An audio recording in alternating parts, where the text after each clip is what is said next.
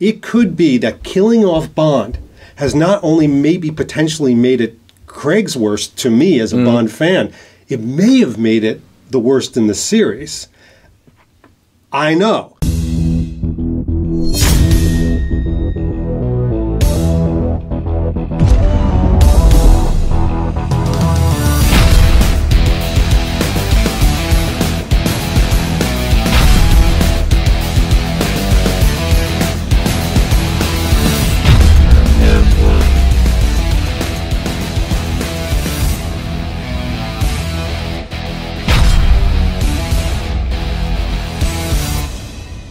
What's going on? It's your good buddy Head of Section after a moderately long absence from posting it's been any like content. this. Yeah. Welcome to another video in the series of, and this is sort of a weird one to sort of go back to, the Bond films is the last film of each actor, the worst. We even included Spectre because at the time it was the last one and we decided to go for it. But by the way, I'm being remiss. This is my good buddy David Zaritsky for the Bond Experience. There you go. And we're here in the dungeon, in the collection. So we're going to revisit this this topic, and it's kind of an interesting one because, again, you know, when we did all of the last films, you know, these are films that we've lived with for many, many years. This one is the film that is still reasonably fresh in our minds. It's the newest one and probably will be for quite a while. Still shiny. The expiration date hasn't come on, but I think it might be important to mention that the last time, well, the first time we saw this film was last year in either September, October, and when we're filming this, it's the middle of May in the following year. So we have let a little bit of time in between. Yes, the dust has settled a little bit, so we can kind of go back and see if our initial thoughts still sit. By the way, something that jumps out at me right away, when we did this the first time, you were joining the discussion. You were usually wearing something that was reminiscent of the film. That was something that was right from the film. Yes. And I noticed this time you didn't do that, so I'm curious. Is that a conscious decision? You did notice that. It was semi-conscious. So, well, I am wearing the No Time to Die Omega watch. Okay. So, watch tech, that's what I'm wearing. That is, this is going to be terrible to say, that's all I could muster because in all the other ones we did, even Spectre, there was just a celebration of it, you know, because even, like we say, is it the worst film? Is it the best film? Even the worst film, there's reasons to celebrate. It's part of the whole canon, etc. And we're Bond fans, so we love it all. With this one, because it is so fresh and new, and I've had, which we're going to get into, so many issues with the film, it's hard for me to put on a trench coat or a Henley. I do from time to time, but frankly, I've been gravitating a lot more to the older Bonds and to the older Craig films when it comes to style and fashion. Wow. This isn't all a Bar Brown top, though, so it is a Craig brand. Okay, so it's related, but it's so that's interesting. Good for you for calling that out and being observant. Well, you know, I said, you know, what was interesting, too, when we started this, I kind of, again, David and I had spoken about, you know, doing something where we're revisiting the film. Right. And I kind of said, hey, let's go back and, you know, we'll cap off our series of is the last one the worst. And I kind of did that, not even really thinking that there was any chance in hell that you would say, yes, it's the worst. I just thought the answer was going to be no. But it's possible you might actually lean that way. I mean, I've made an observation out there, and obviously we'll get into my observations, that for many people that came out of the gate, and I have a theory that we'll get into, of, you know, the people that loved this film from the very get-go, they fall into certain themes, if you will. I've checked with them, and it would be interesting to check with you, and honestly, their love of the film has waned a bit. It has diminished, and it could be rewatching, it could be talking to others, it could be the veneer or the shine of a new movie has come off, but we'll see. Yeah, and I mean, and that's something that always happens. I mean, we come out of the film and we're too. I feel, you know, again, you and I have known each other since just after Casino. Seriously, a long time, and so we've kind of routinely had that experience of like the first flush of the burst of excitement of the film, and then, you know, time kind of goes by and we keep talking about it, and then, you know, the conversation always kind of simmers down a little bit. Yeah. So I guess I'm not surprised that that's happened with this one at all. But you know, I guess I am. I'm still kind of surprised that a lot of people aren't really that wild about this. So you've heard this too from other people. Yeah. That some of the ones like out of the gate, they were like, "Whoa," are kind of like, "Whoa." So yeah, let's explore that. By the way, you did say something that I want to call out to everybody else that I didn't realize until you just said it just now. Our relationship, our friendship, which I think is, you know, people know about our friendship in the Bond community, really developed, evolved, and has been created within the Daniel Craig era. Oh, sure, yeah. That's interesting. Yeah. Like, we were brought up together, so to speak, within Daniel Craig from a friendship standpoint. The first contact we ever had was you had done an article. It was Casino Frugal Casino Royale. Yes. And I remember reaching out saying, "Hey, dude, this article was great. I thought it was spectacular." And you said, "Great, thanks, whatever." And I was like, delete, block. But by the time we got to Quantum, you and I were going to the premiere together. Yeah. And so we literally were doing the routine where we saw the film, came out, we're sitting over drinks, talking about what we thought. Events, parties, vacations to the Bahamas. Oh yeah, and then your significant others, all this time later, et cetera, et cetera. But yeah, but that kind of thing that we've always done, you know, talking about the film as it came out, what did we think, and as you know, I can recall, you know, Quantum, Skyfall, Spectre, the first burst of excitement, and then over time it was like, well, now what do we think about it? So I think this falls right in line with that. And I think, so if I think back, even Quantum of Solace, as much as I'm a poster child for it, initially, that first initial reaction to a film, you and I have been lockstep. We've been in agreement. You know, you were kind of like, man, with Quantum, and when Quantum first came out, I was kind of like, I think we've always been lockstep in everything, Spectre, Skyfall, etc. This has been the first one where we've really kind of gone like this. So by the way, the premise that you had created that we've enlisted ourselves in is the first the best, is the last the worst, all these things. And we did Spectre, and we did say, I think at the time, let's remind the audience, that we did think Spectre was the worst Daniel Craig film. Yes. I think we both agreed on that. Yes. In fact, I remember having that conversation, and I really had sort of an awakening, because Quantum was the one that I always struggled with, and Quantum for me was more, not so much that it wasn't a lame, boring, you know, misses the mark kind of film. Right. There was a lot that was incredibly effective about it, and there was a lot that I kind of thought was just a little too,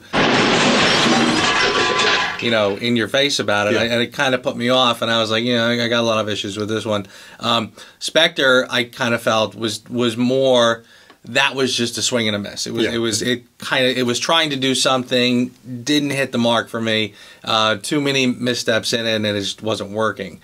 So to your point, it was interesting. Yeah, so it'll be interesting now to see. It's funny too, because I kind of feel like, you know, we tend to look at these last actors' films as the worst because they tend to be where they run out of steam. You know, they tend to just sort of run out of gas. Like, you know, we talked about Diamonds, talked about A View to a Kill, we talked about Die Another Day.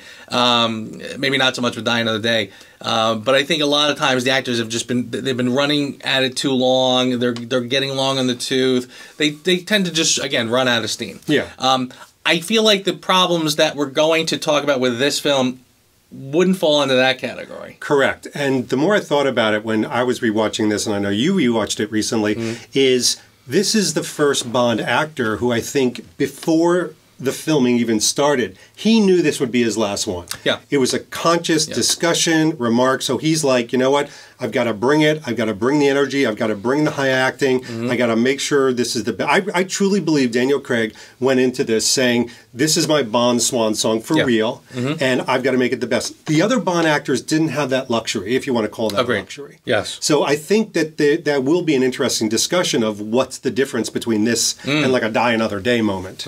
Yeah, no, that's a great point. That's an excellent point. So I guess we got to just start talking. Where do we begin? Do we just do like a overview? What's my opinion of the film? Sure. I'll start by asking you because it has been a few months, and I remember when you first saw it and you called me and my mouth hit the floor because you were like, oh my God, it's amazing. Yes, he had to die. That was the perfect ending. And I'm sitting there like, who hurt you, Joe? And who are you? Who took my best friend? So a question, this being May 14th, many months later, has the movie gotten better? Has it gotten worse at all? I think, believe it or not, it's roughly stayed the same because I think that I still, well, maybe I'll say that for the most part it's stayed the same. I think that when I first saw it, there were a lot of flaws in it that I could see. They were there. But for me, they were, as Em would say, out in the ether. Like it was almost like I knew they were there, but they're just kind of out there. And every Bond film has its issues. Boom, exactly, 100%. They all have issues that you can usually write off to, production problems or just, like, I wish they kind of polished that in the script just one more time before they went forward. So, yeah, I knew they were there, but again, I was so elated by the whole thing that I just wasn't even looking at it. I think over time, listening to a lot of really good, thorough reviews, discussions about the film, talking about some of these things. Again, I acknowledged them before, but now I kind of see them a little more clearly. Right. So they kind of, it's almost like it, so now it sits on the shelf, with the film, tiny little layer of dust sitting on it. I've made peace with a lot of it. I still say, though, my enjoyment of the film is still right up there. I mean, I literally was watching... Yeah, I mean, again, it's... when one of the things I learned from doing all the reviews with Scott, when we went through every single Solitary movie, depending on, like, there was always moments where we were kind of criticizing little parts, and usually one of us would sort of say this doesn't work and this thing in the script is silly or whatever, and then the other one would somehow usually kind of get jump to its defense and say, well, there were production issues, we know that there was a writer's strike, or we know that there was this person was moved around. So, and I kind of noticed that if we loved the film, we tended to be very forgiving of those flaws. Sure. If the film wasn't working for us in the first place, then suddenly all of those flaws are glaring and we can't forgive. Yeah. So again, as I watch this film, I'm very in touch with the fact that I'm being very forgiving of a lot of things in the film because so much of it worked. Even I remember looking back, I remember when the trailer first came out, just kind of being, starry-eyed and mesmerized by the beautiful colors, by the cinematography, and I could see where they were headed with this. So I was already kind of on board, and then once I saw it, and I know I've said this to you already, once they do that bit, where's 007, and they cut to James Bond totally looking like a Sunspell ad on the boat, getting off the boat with fish in one hand and the harpoon gun in the other hand. I'm like, that's it. You got me. I'm on board. So I guess once I was that taken with the film, all the other stuff just got past me, and I just didn't see it. I was totally blinded to it, and I'm still reasonably blinded to it. So for the most part, it's held up. Yeah, and for me, it's a weird discussion, and it's more complicated than yes, it's gotten worse, or no, it hasn't, for me at least, because the anticipation, and I've told this story before, but sitting in Royal Albert Hall, watching it, and then hearing like everybody shock applause, as I call them now. It wasn't like a slow clap. It was just like, did that actually effing happen? And then all of us going to a funeral afterwards. Whether you went to the casino to drink, or back to your hotel to drink, or at home to drink, everybody went to drink. Many people fell off the wagon that night. But the whole point was that once I had that in me, and here's the strange discussion, it's almost like, this is going to be terrible to say, it's almost like PTSD, where I had such a shock about his death. Not that I didn't know it could happen, but that they actually went there with nothing nebulous about it. He is dead. That all of a sudden, there was a certain amount of denial / slight anger about the film, to where then if you have anger with someone, you know what happens? You start to see, well, you gained weight, and oh God, look at that pimple, and you wore those shoes to a bar mitzvah. Like, you know, you start to get a little nasty, not full malice, but a little nasty. And I started to get that way with this movie. So although I too believe it is well made, well shot, looks great, there are moments and scenes, whole scenes in this film that are phenomenal. Everybody did an amazing job acting. We'll talk about Safin in a moment, but I started to see every small little mar and taint of a plot hole. The weakness of the bad guy, you know, the disconnect of, you know, Lashana Lynch honestly not being served up in the most powerful way that she could be. I'm going to play that guy right now.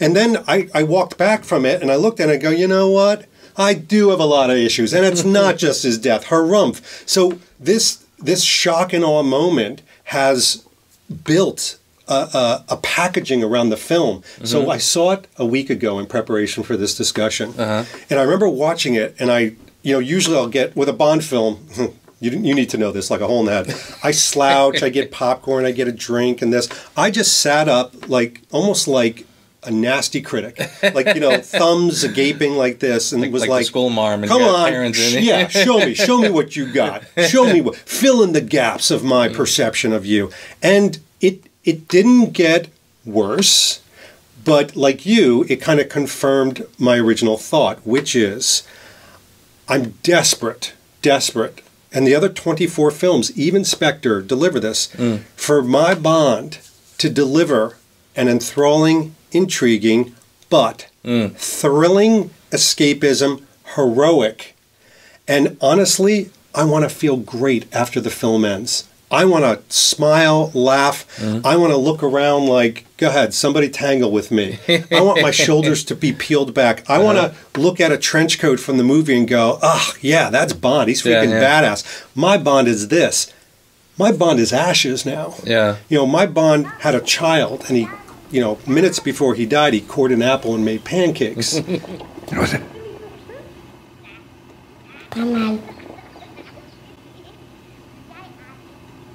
Emotional, damn it!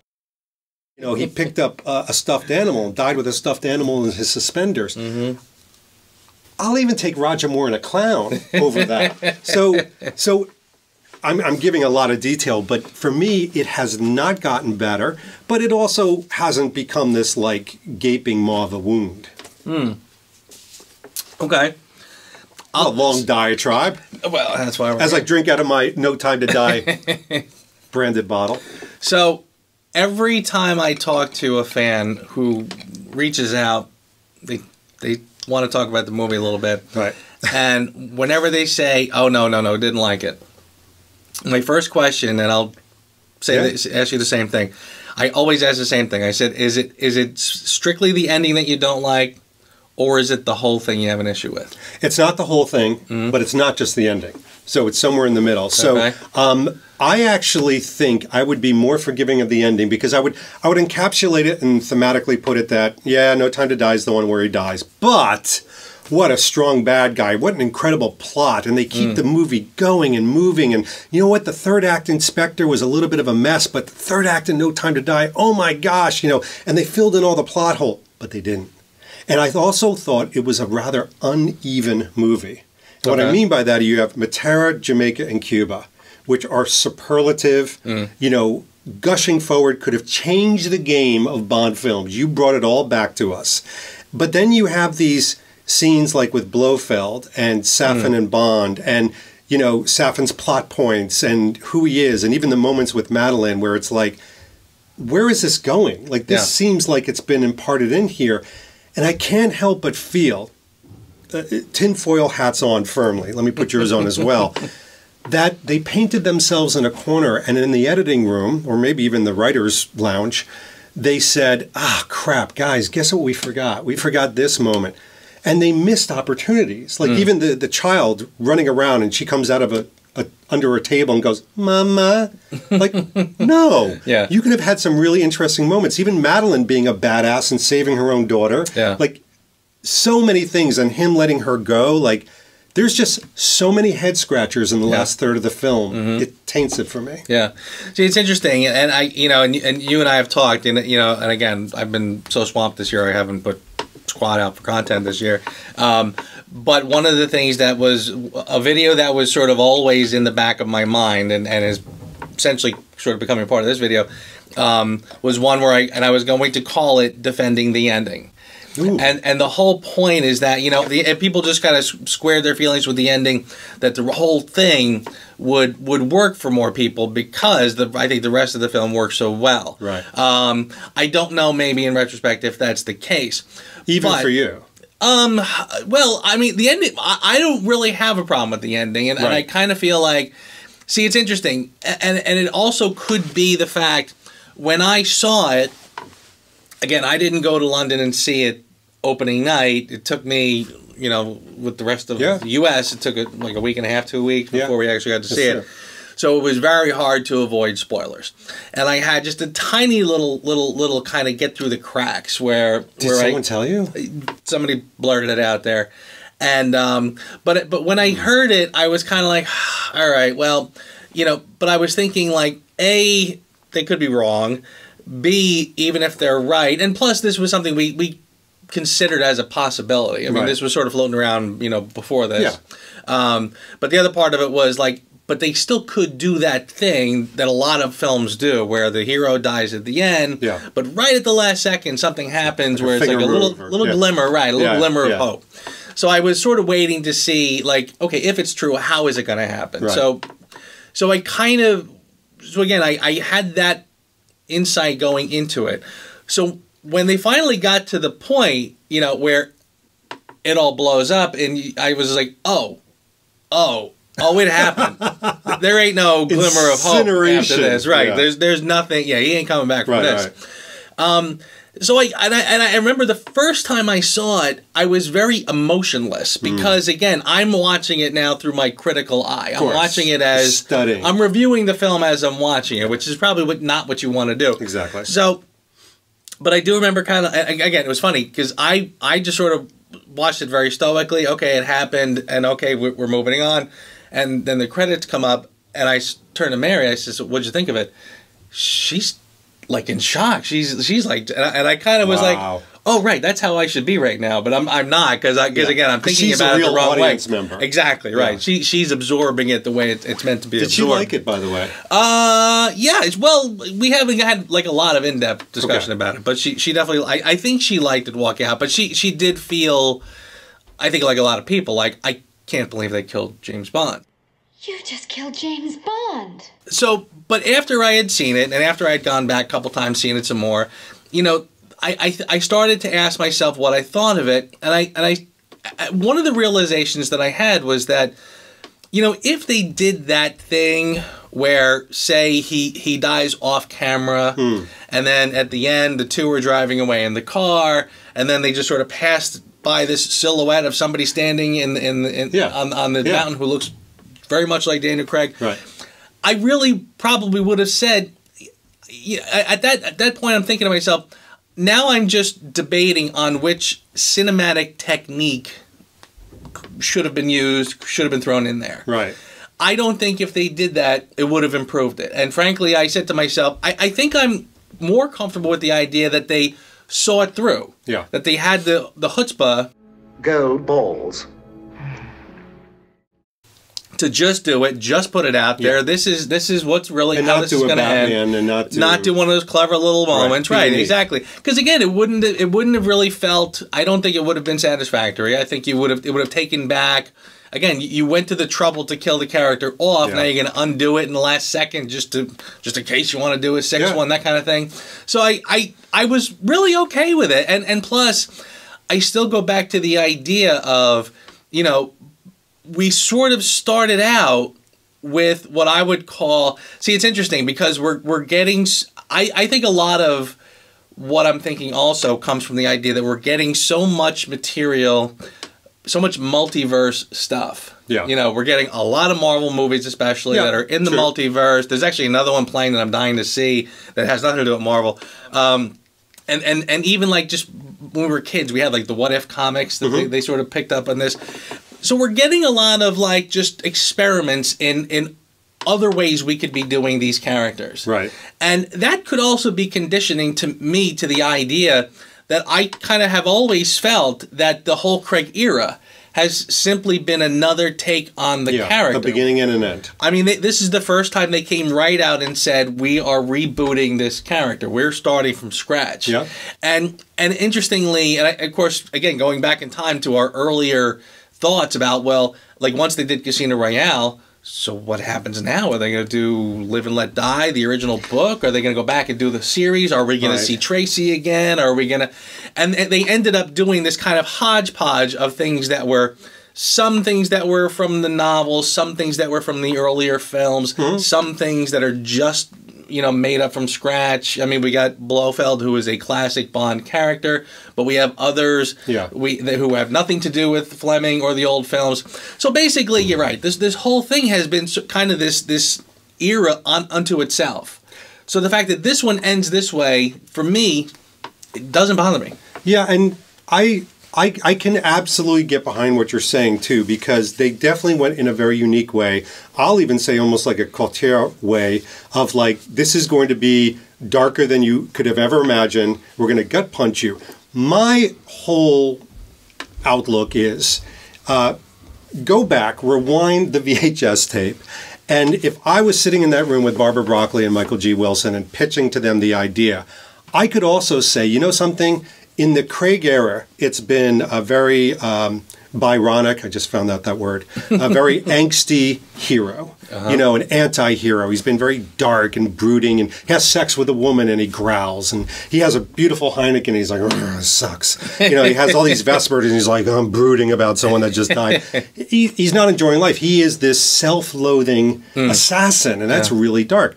Imagine, if you will, if the last Craig film harkens back as a celebration of James Bond, and you have a fun film. And I'm not saying like Octopussy or Moonraker, but I'm saying a fun film where he does the tropes and you lay it all out, and there's action and interesting characters and, you know, sidelines, and you've got these henchmen that are true henchmen, and you've got all these things, and you know something, at the end, maybe Daniel Craig is like, you know, betting somebody that he met like 6 frames ago. I don't know. I'm just throwing that last one out to bother people. But, you know, I know it's a little bit of a throwback, but I keep going back in my mind to the absolute international success of Cobra Kai, because it literally swings the sword and strikes off the head of people that are politically correct as well as people that aren't politically correct, and it has fun doing it. And I'm saying is, I think you can have your cake and eat it too, and I'm hoping for Bond 26 that they take it and they come back to, you know what, Bond films should be thrilling, adventurous, fun, and heroic, and people, just like Star Wars, should leave feeling great. And I think maybe part of the reason why this one doesn't bother me as much is because I feel that that's probably exactly what's going to happen. Where the next one, and I'll actually swing it the other way. I'll do it one better. Like when you say the next one should be fun and should be this and should be that, I think what the next one will be is whatever audiences are clamoring for at the moment. Because I kind of feel like the Craig era, again, go back to the Jason Bourne days, the Batman Begin days, where people were starting to feel like, all right, we've had enough silliness. We want to kind of get into these characters a little bit more. So I kind of feel like, in a lot of ways, they kind of painted themselves into a little bit of a corner because they started this journey that way. And wanted to see it through till the end. In fact, I'll even take that idea a little further, that they did paint themselves into a corner because, again, we kind of see the frustrating thing about the Craig era is again, we know that they kind of knew what they wanted to do, kind of didn't. You know, every film kind of was like, are we going to do a standalone? Are we going to pick up where the last one led off? By the time they got to this one, it was, I mean, and I was majorly on board with the idea. I want the next one to be a standalone mission. I want him to walk into M's office, get a mission, leave. Which we thought we were going to have at the end of Skyfall. Exactly, right. Then they do Spectre, where it's not that at all. Nope. Once again, we're going rogue, we're doing this thing. And then, of course, Spectre ends with him throwing the gun and driving off into the sunset with Madeline. So when this one picked up, again, going back, we had almost 6 years to talk about what we wanted from Bond 25. And I remember, like I said, I remember standalone mission. But honestly, the other part of me is like, but how do you do that now? You get like at the very last film, you're going to do that. So you really did have to put a punctuation mark at the end of this, you know, in a way that makes the whole thing pretty much coherent and together. Yeah. So I still fall on the idea. Again, you bring up great points. I mean, there's certainly other ways to do this. In fact, I'll actually mention something that you said to me, and I think you were spot on correct. You know, a lot of the discussions we've had would sort of fall under the category of, but I think there was a better movie in here. And one of the things you said to me is, why didn't they have Blofeld be the villain in this one? Yes. And I thought, you know what? I can't argue with that. That makes good sense. I mean, I see what they were trying to do with this. Rami Malek was, especially when they started this, very popular. So, okay, I can see what they were trying to do. But you know what? That was a great point. Especially if you're going to go back and bring in the Bond girl from the last one. Right. Why not bring in the Bond villain, who I thought was, frankly, pretty underutilized in the last one. Give him a similar... Because I think Madeline was totally underused in Spectre. Really kind of shined much more in this. Absolutely. And I liked her much more in this, too. So I think Blofeld could have gotten the same treatment, where you let him break out of jail. Let him be the bigger-than-life villain he's supposed to be. I think that's what we're trying to tell Eon is, please, just get with the fans to help. Just the treatment. I'm not saying Joe and I can write better than these people, but just the overall treatment. Or if you want to do an ideation session, I mean, I'll pay for the hotel room. We can get whiteboards. And all right. So, but I will say this. So now this is my pound of flesh that I'll give you. Because the thumbnail says, you know, is the actors, you know, this is the worst film. Daniel Craig in No Time to Die, I think, does some of his best acting in the entire series.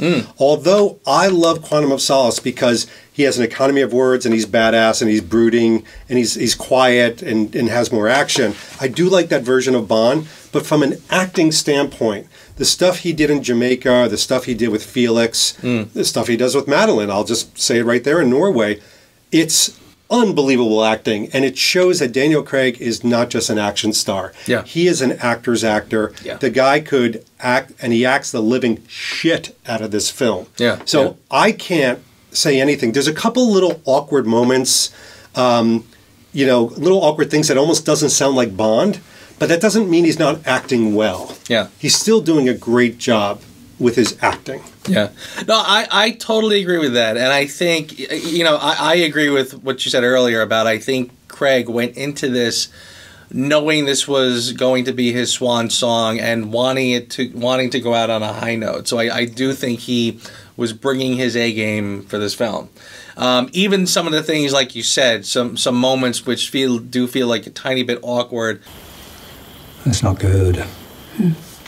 I think that's him trying to sort of stretch a little bit. Yeah. Don't know if it always works, but but to your point, I think he's 100% there to work.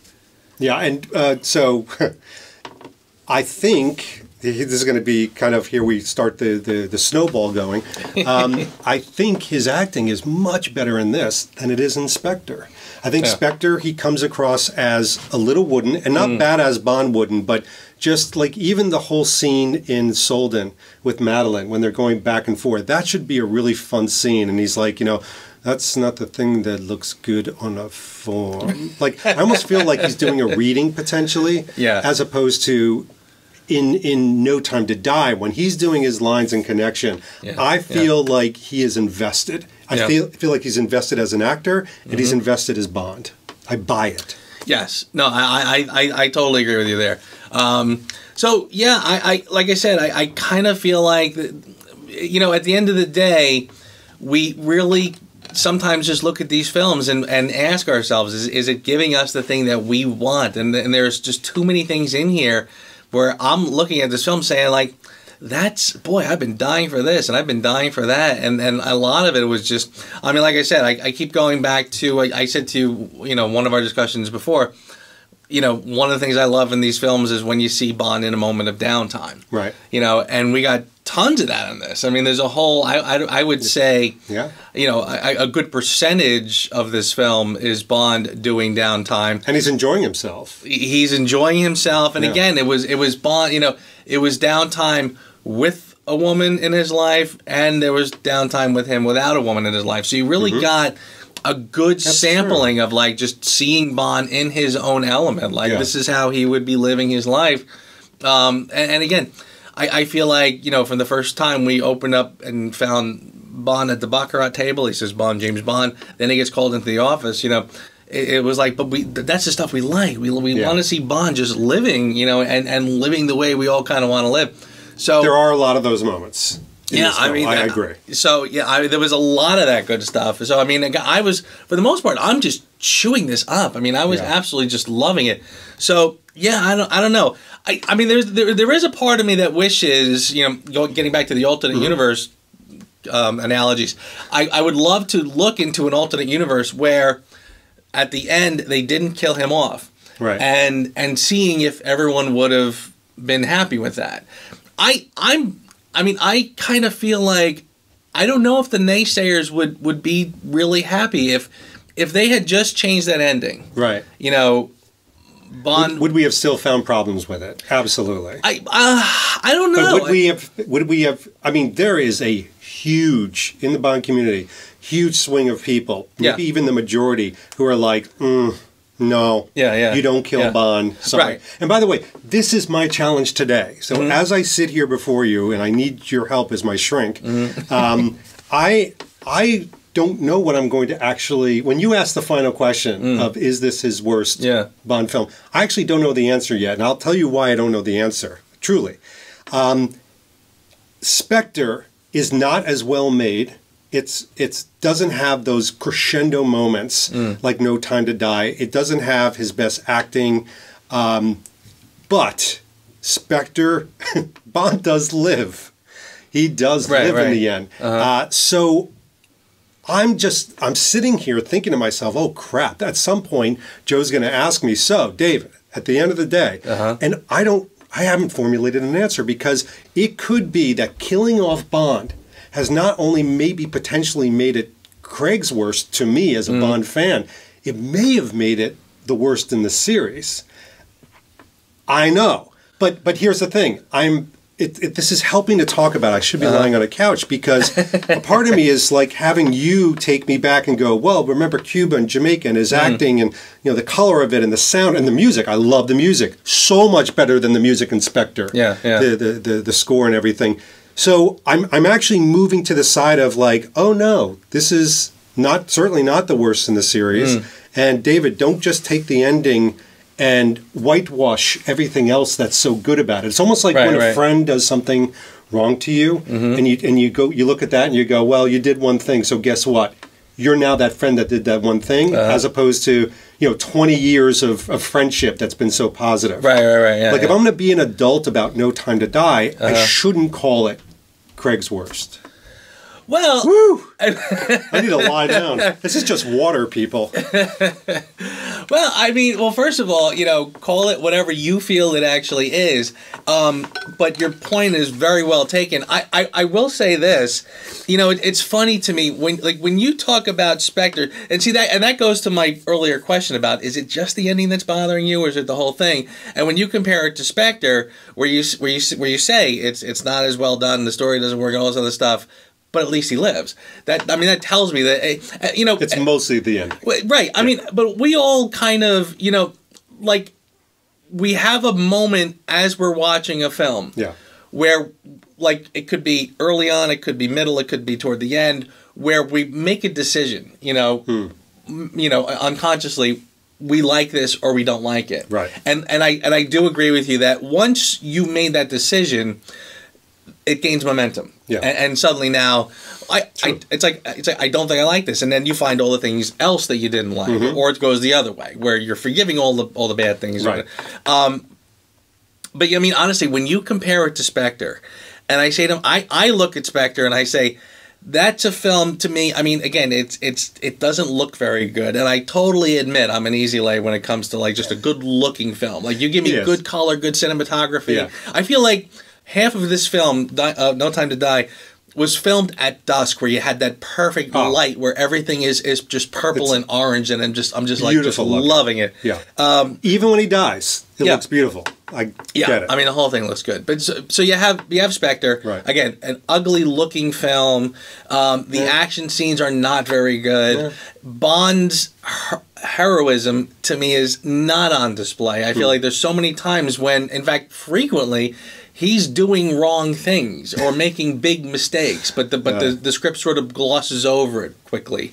And honestly, just the fact that he, by hook or by crook, because they just let him escape the gigantic Spectre headquarters by firing one bullet, blowing the entire thing to Kingdom Come, and then at the very end, just because he drives off in the Aston Martin, again, you know, we're used to Bond on boats and in water and stuff. This one he's just driving down the block. I mean, you know, didn't take a whole lot to film that. Fine. I kind of feel like, again, that to me, it just because he survives at the end does nothing for me. You're right. So I look at this one, and all of the, I mean, the action is spectacular, the scenery is spectacular. There's so many, you know, Bondish moments that are fun. There are the music is stellar. Yeah. So I mean, there's so much working. So really, for me, it really does boil down to like whether or not you feel that was a fitting conclusion. And like I said, I look at it. Like, GoldenEye has never been one of my favorites because I always feel that it's paying homage to James Bond, not really making its own mark, not really creating any history. And I feel like this is one of those moments where they just said, look, we can, you know, pay it some lip service and then not actually do it, or we can do it and we can just see it through and see this vision through till the end. I will say that. And you know, and I've said it before, and I'll say it again. I do feel like it probably, I can see this coming back, and a lot of people are going to rediscover it as sort of an On Her Majesty's type film. Not as perfect story-wise or anything as On Her Majesty's, but this was a seminal moment in Bond. And plus, I also have to wonder if down the road, because again, we haven't even started to look at the future of James Bond. Barbara Broccoli said it'll take a while, to which most of us said, yeah, we know. We know it always takes, it's going to take, everything's going to take a long time, we know. We're very familiar with that. We've been conditioned. But I kind of feel like, you know, once James Bond, once we see the new incarnation of James Bond, once we start getting those fun films again, and you know, are we going to look back at this one and say, maybe we were a little too hard on it? You know, because we're getting our dose of James Bond. The fact that that the last 5 minutes of that film actually didn't have Bond in it because he died. Are we okay with it now? Yeah. Wow. Okay. This is a real. It's probably important for me because I feel like to a deep conversation. By the way, we're filming this at freaking 10 o'clock in the morning. No alcohol. This is not a good idea. Right? Do not try this without a net. The next one where we have alcohol is going to be ugly. So. This is really good for me to hear because I think my niece said this to me when I did a video with her, that she said, I have too much baggage. I have a lot of James Bond baggage. I come to the table, a Bond film, and I have all this baggage that I need to unpack before I even start to enjoy the film. And she's right. So when they killed off Bond and made that committed decision to do that, I think it is creating this this tinting, like a Spectre tinting, this yellow tint over everything with No Time to Die. And I do think that that tint will wear off. Honestly, having these types of discussions is like freaking therapy. Does help because it is a good film. And I think I will appreciate it over time. I think I'm still in the blast. It's almost like that, hey honey, you know, I need a little alone time right now moment of the blast of that decision of killing him off. I don't think they'll do it again. I think this was their, you know, moment of being like, let's try something different. Well, we got that out of the way. But I will say that you are right, and I'm ready to say this out loud. No Time to Die is not Daniel Craig's worst. It's certainly not the worst of the series. And for me, it's still Spectre still flags that proudly flag waving high and proud. But no, I do think No Time to Die is better than Spectre. I think that the other thing that I'll say for this is there are moments, there are ways that this was filmed, there are action scenes, there's even Bond enjoying life that is better, ready for this, better than every other Daniel Craig film. I think there's moments that are like so perfect. Yeah. I mean, Jamaica and Cuba to me, and I've told this to people, I could, if you know, God forbid, some guy with horns came to me and said, I'm going to put you in hell, and you only have 40 minutes of movie time to keep on a roll, I would take those 2 moments, and I'd just be like, all right, get me a sody. Because they're so good, and maybe even better than every other Daniel Craig film in that regard. So I'm going to say no. Daniel Craig's No Time to Die last film is not his worst. Okay, all right. Well, all right. That was a lot of work on Joe's part, by the way. Seriously, right? It was a lot of work. Wow. Obviously, it's not for you either. No. Oh, no. Of course not. Yeah, no. It's far from his worst. And I know you're not ready to do a ranking. Yeah, not quite ready Different to do video. that. Yeah. But yeah, I clearly not his worst. Right. I think I think when I actually do a ranking, I think people, it'll be more of like which one is going to fall in the middle. I think most people will know what my favorite is. It'll be a wrestling match between my 2 least favorites, and then the 2 above that. Well, hold on a second. So I know Spectre's your least favorite. Yeah. So is Quantum better than No Time to Die to you? No, definitely not. No Time to Die is better than Quantum. Oh, of course, 100%. Get the F out. No, I knew you'd say that. I knew you'd say that. I mean, and again, I've listen. You know, the quantum resurgence. I definitely get it. You know, I get what it's about. There is a logic to it. I get it. I don't hate Quantum, but again, there's so many scenes in here in No Time to Die that I think are. I mean, if you want to do an apples to apples comparison, you know, when we killed off one of our favorite supporting characters, done far better in this film than in Quantum. You know, I mean, that's the kind of thing that I look at this movie, and I mean, that's the thing. I mean, there's so many things in this film that are just so competent. I think I was like so smartly done, and you know, like again, it has, and again, I could, you know, just for the sake of balance, I mean, I'm more than happy to talk about some of the things that I think are silly in this film or just don't work. Give us a couple.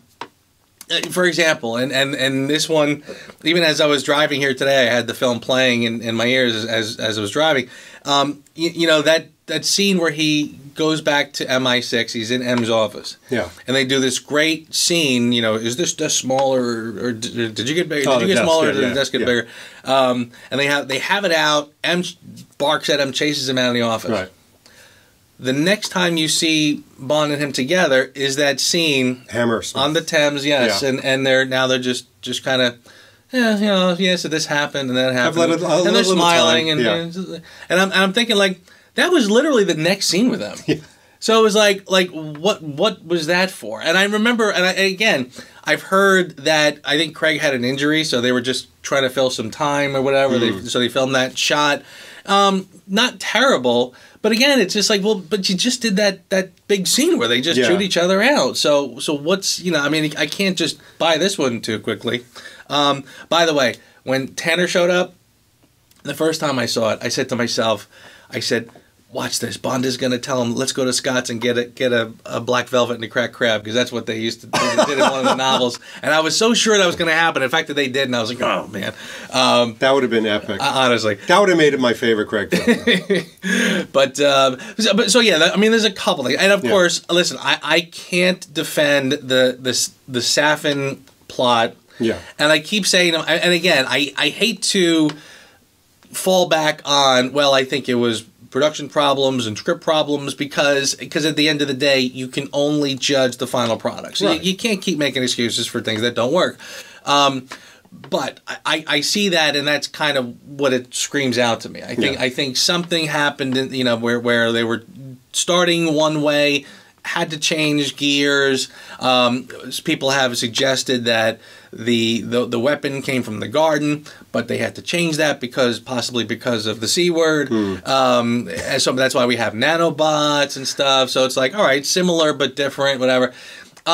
So yeah, there's a whole lot that's kind of not working there, and I sit there and I can't help but to try to put the puzzle pieces back in order to try to figure out what they were originally going for. Yeah. But then you'd have to go back to like Octopussy and said, well, how did Roger Moore get into that gorilla suit so quickly? Right. That's physically impossible. Right. And I get it that, I could, if I was you and I was okay with the ending, I would take spackle to the whole film and it would fill in all the gaps. And you'd be like, wow, guys, I'm just blown away. How could you not be? Right.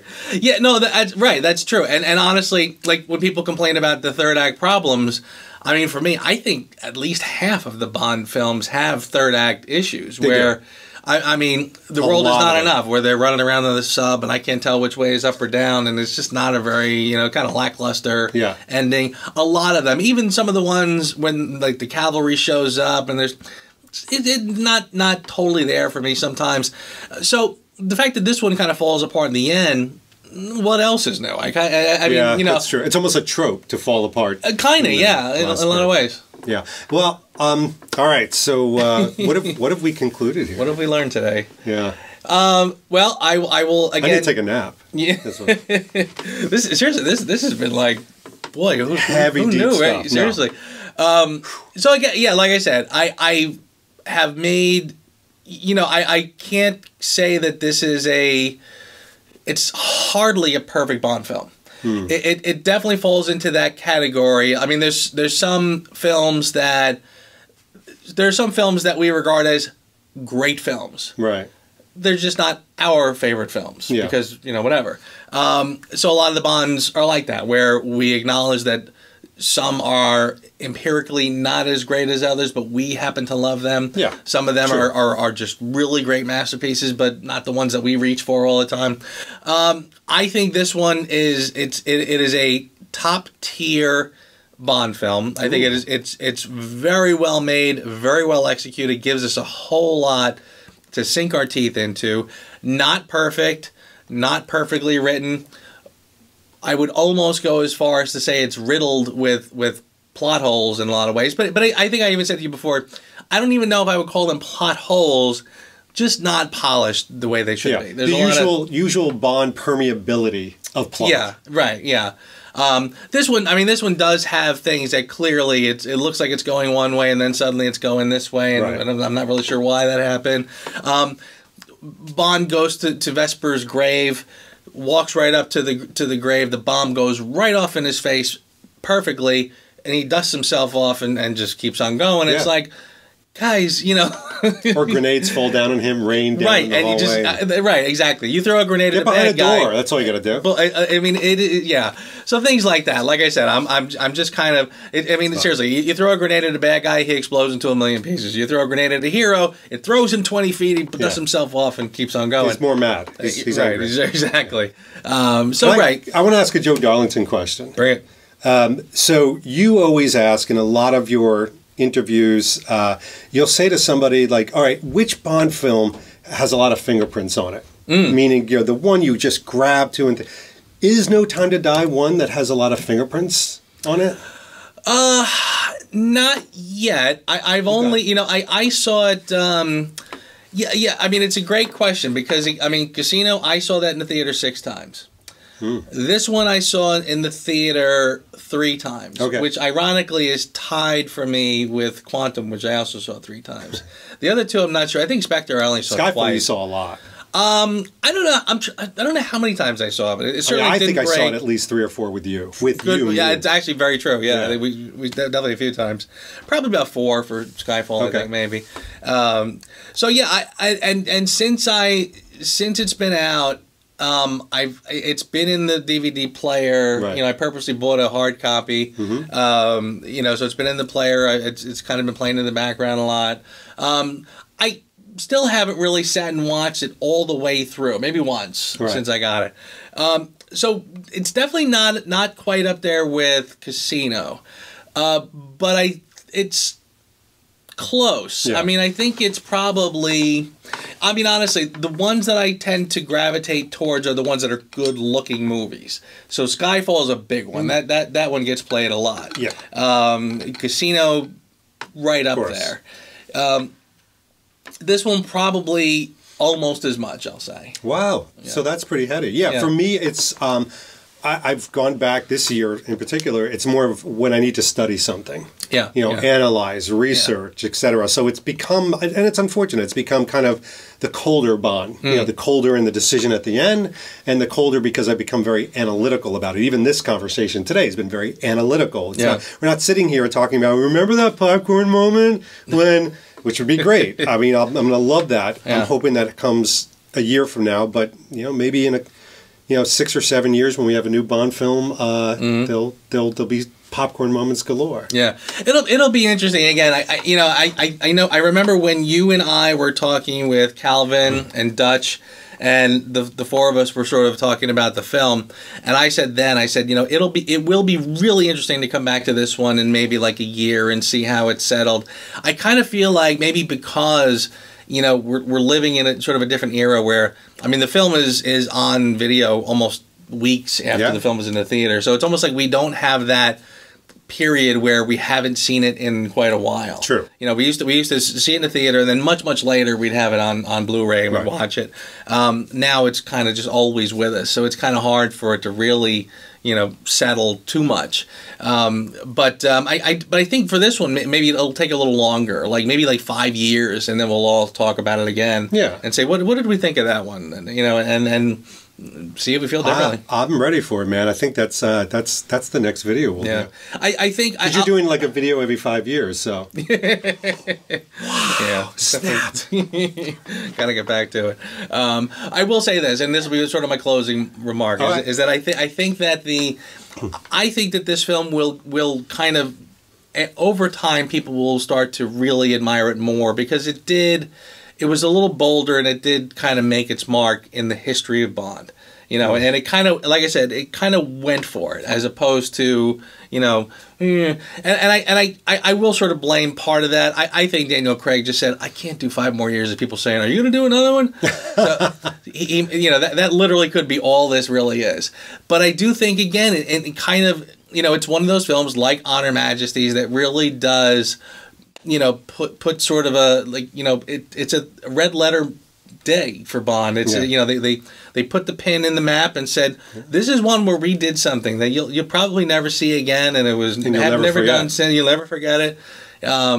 So again, not perfect, but really did kind of make its mark, and I have to give it credit for that. Well, I think that conclusion is a big steaming pile of doo-doo.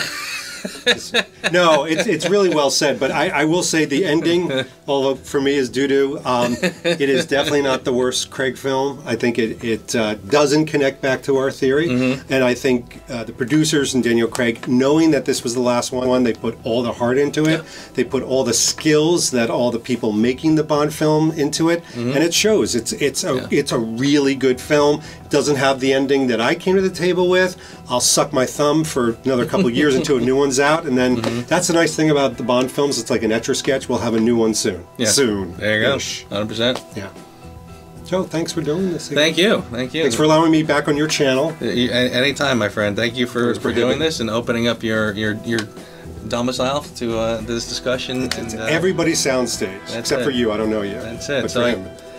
So as always, I'm your good buddy, head of section, Joseph Darlington, and with me, David Zaritsky for the Bond Experience. All right, and we will see you here reasonably soon. Incredibly soon. Yeah. There you go. Take care.